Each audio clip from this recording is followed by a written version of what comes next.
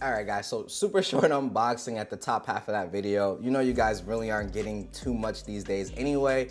Cable, phone, booklets, SIM removal tools, pretty much all, but let's take a quick tour of the device. Obviously, you got that front. I'm obviously getting the phone ready, getting it set up for you guys.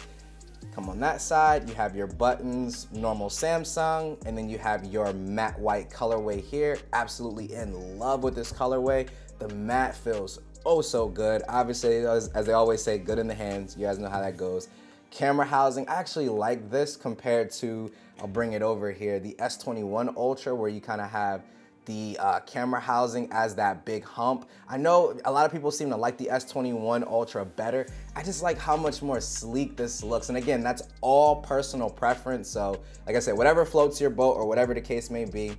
There's a top side, same as the S21 Ultra. You got nothing there on that side. Bottom, you have your normal buttons and cutouts with that S Pen being built in right there. We'll pull that out here in just a second. But yeah, pretty much like I said, super standard for Samsung devices. You get that nice subtle haptic feedback when you pull out the S Pen. Still a fan of that. All the S Pens are black this year with the little housing at the top, reflecting whatever color device you have. So super dope. You can just pop that right in. And I also got to throw in some quick praise. Yo, shout out to Samsung.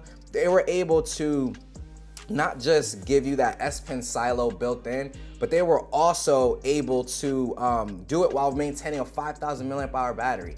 On the Note 20 Ultra, I remember they had to decrease the battery by about 500 milliamp hours to fit that S Pen in there, but they were able to do it, man. Like I said, I'm super excited about that. Doesn't seem like you're really sacrificing anything.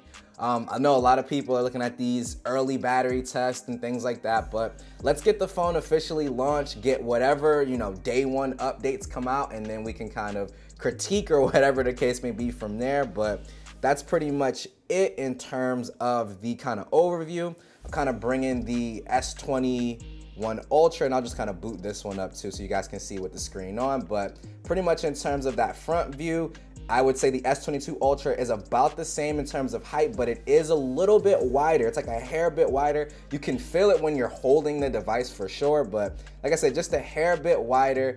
Buttons and all that stuff are exactly the same. Like I said, from a design perspective, the only real thing you're gonna notice a difference has to be that camera housing in terms of display, and obviously you don't have the S Pen silo built into the bottom of the S21.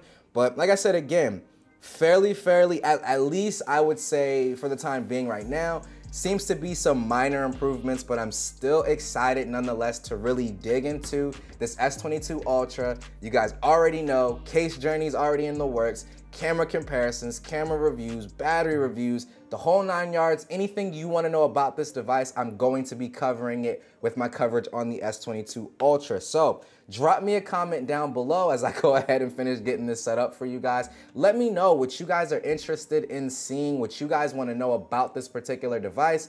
Like I said, I'm pretty much open to do pretty much whatever you guys want or need in terms of coverage for the device, but definitely drop me down a comment. As always, guys, this is Ike's Tech Talk. Thank you so much for watching. You have a great day.